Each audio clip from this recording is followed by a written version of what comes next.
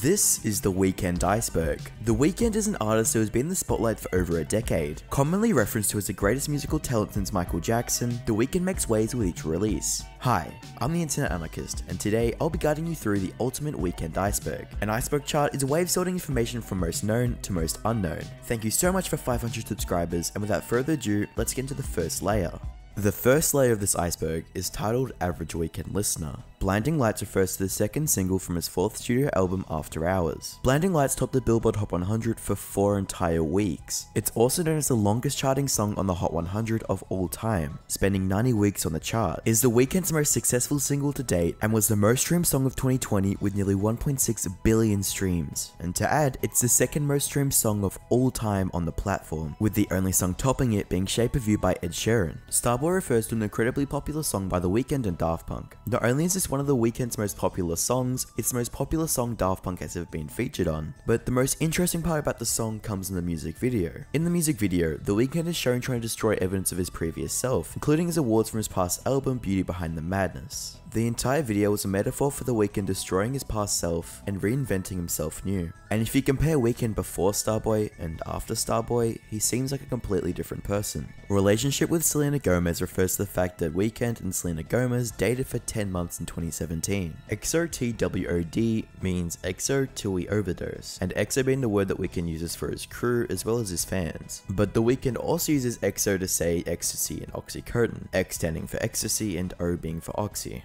Save Your Tears refers to the most popular song on The Weeknd's fourth studio album After Hours. Save Your Tears was the best performing global song of 2021. The song is definitely one of his more 80s synth heavy tracks, but focuses on The Weeknd addressing his past relationships and recollecting on his experiences they've gone through together. Like a lot of The Weeknd's tracks, it's one of those songs which you just can't get out of your head. Superbowl Performance refers to when The Weeknd in 2021 performed at the halftime show in the Super Bowl. According to articles, The Weeknd was given $17 million to do his performance. To put that into perspective, Michael Jackson was only given $1 million, which is definitely still a lot, but still, 17 mil? Wow.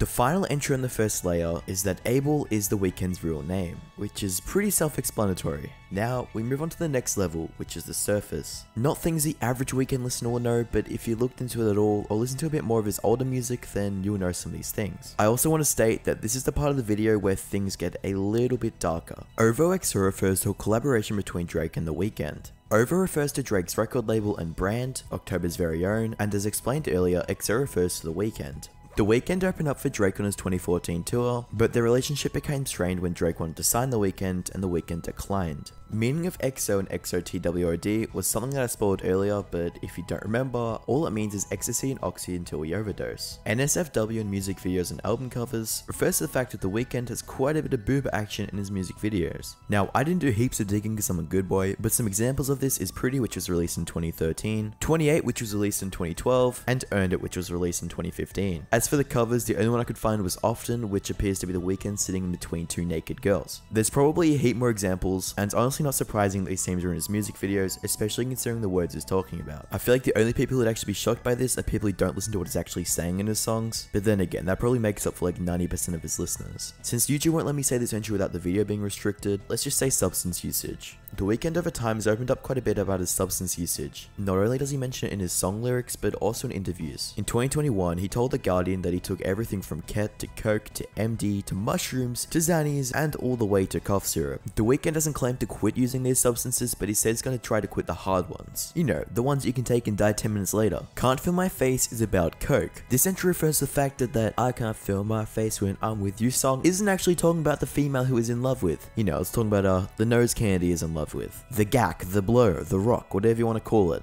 That's what he was in love with at the time. Relationship with Bella Hadid refers to the fact that in 2015, The Weeknd dated American model Bella Hadid. The year of their breakup, 2016, was also the same year that she won Model of the Year. As for the reason for their breakup, the reason was that their schedules were too hard to coordinate, and The Weeknd really wanted to focus on finishing his album and take his career to the next level. And with that, we have successfully completed the second layer of this iceberg. Now we go down to the next layer, which is below the surface. And if you're already a Weeknd fan, this this is where you find the stuff you don't know yet. The actual House of Balloons is at 65 Spencer Avenue refers to the fact that House of Balloons, the house that it all started in for The Weeknd, is located at 65 Spencer Avenue. This is the house that The Weeknd named his first album after, and where he first started being introduced into the themes of his music, partying, substances, and sex. Nowadays it's said that there's just some random people renting out this place and they have no idea of its past, but you'd think they know now based on the amount of people who go there just to take photos in front of it. Half of House of Balloons almost went on to Drake's Take Care refers to the fact that Drake was planning on taking 14 songs from The Weeknd's House of Balloons. Although Drake didn't end up taking the 14 songs, he ended up having 6, meaning that Drake's album Take Care likely wouldn't have been what it was today if it wasn't for him using a lot of The Weeknd's already made songs. The Noise EP refers to a fan-made collection of leaked songs that were made before the House of Balloons album. Since the tracks were never officially released, a lot of them are demos or unfinished work. One of the songs in the collection was Do It, which The Weeknd released in 2009 on his old YouTube channel, which is called Abel Official, which to the date of recording this video only has 925 subscribers, making this extremely obscure. Valerie refers to a song The Weeknd made on November the 13th, 2012. In the song, The Weeknd talks about Valerie, a girl who he truly loves, yet is still cheating on. The song ends with Valerie knowing that he's cheating on her, but her not wanting to leave because she doesn't want to be alone.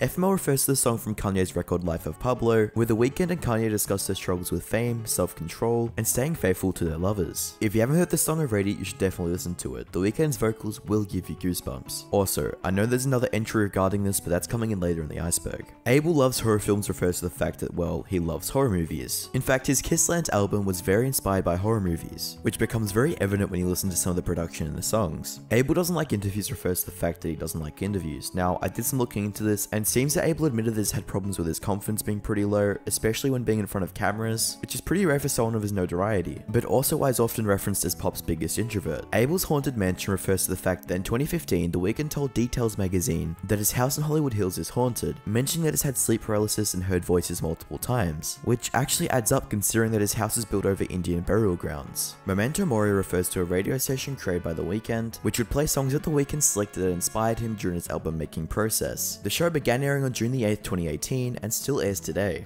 The final entry of this layer is that Abel sold his soul to the devil. This is a theory referring to the fact that The Weeknd sold his soul for fame and wealth, all at the price of his love and relationships. It's said that in Beauty Behind the Madness he sells his soul, in Starboy he kills the devil, and in After Hours he becomes the devil. It's a very interesting theory with more depth than you would think, considering that his music videos have a lot of symbolism which can support the case. And with that entry, we have successfully completed the third layer of the iceberg. Now we move on to the next layer, which is deep underwater. And if you thought the last layer was obscure, well, you're in for a ride.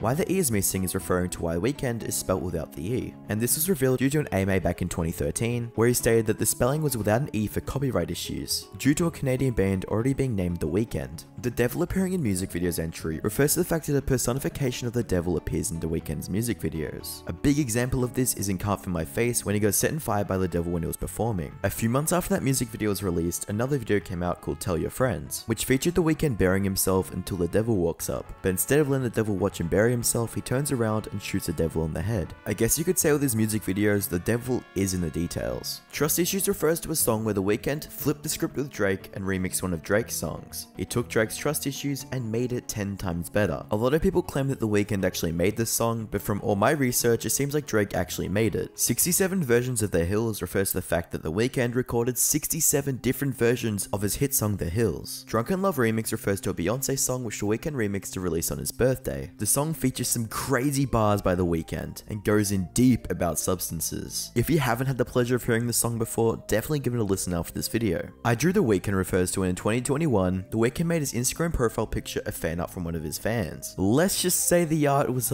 pretty interesting. The Darkness of Echoes of Silence refers to the third mixtape by The Weeknd. The mixtape takes an alternative R&B approach, mixed with some elements of post-punk and trip-hop, and the mood of the mixtape is dark, druggy, and claustrophobic. Kelly is/was the mission is referring to in 2015 The Weeknd saying that Kelly is the mission, and then 2020 saying that Kelly was the mission but now is leaving. Now what he means is he thought that California was a place to elevate his music career and take it to the next level, but now that he's there, now that he's done that, he wants to leave. The final entry of this layer is Abel crying while performing at Coachella, and this is referring to when in 2018, The Weeknd had a breakdown whilst performing Call Out My Name for the first time at Coachella. It's rumored to be about his ex-girlfriend Selena Gomez, but whatever it was, it definitely cut deep. And with that, we've successfully completed the fourth 4th layer of the Weeknd Iceberg. Now we move over to the second last layer, the ocean floor. XOXXXOOXO refers to the original name of the Weeknd's YouTube channel. This was changed in 2018 by YouTube when they tried to make artist channels easier to find. Harajuku305 refers to a channel which the Weeknd or one of his friends owned that in 2011 used to post unreleased videos of him. The channel was deleted over a year ago, but before then featured a lot of pre-2011 Weeknd. Caine refers to a name which the Weeknd used to rap under. Work at American Apparel refers to the fact that the Weeknd used to work at the American Apparel in Toronto. FML was for Travis Scott refers to the fact that the Weeknd's verse on Kanye West's FML was originally meant to be for Travis Scott. However, the Weeknd took his place in the released version. Scrapped upbeat album before My Dear Melancholy refers to the fact that in 2018, the Weeknd scrapped an entire album of upbeat music and instead released My Dear Melancholy. Scrapped King of the Fall album refers to the fact that the Weeknd had plans on making an album called The King of the Fall, but instead of an album, in 2014 we got a song called King of the Fall. I've done heaps of digging and there's not much information known about this album or what it sounded like, but it definitely would have been similar to the 2014 era Weeknd. The Birds as an interlude refers to the fact that the two Birds songs have an interlude which the Weeknd first premiered in one of his concerts in Chicago 2012, but never officially released. We're Alone Together / Nothing Without You OG refers to a scrapped EP that was meant to be released in 2018, and a rough demo produced by Diplo that was leaked in 2019. Abel Punched a Cop refers to the fact that he, well, punched the cop. This situation happened around 4:20 AM on the 10th of January 2015, where the Weeknd found himself involved in a fight that police intervened. One of the police officers pulled him into an elevator where he was punched by the Weeknd. Kissland's song samples 3 different songs refers to the fact that the song Kissland in album Kissland samples 3 songs,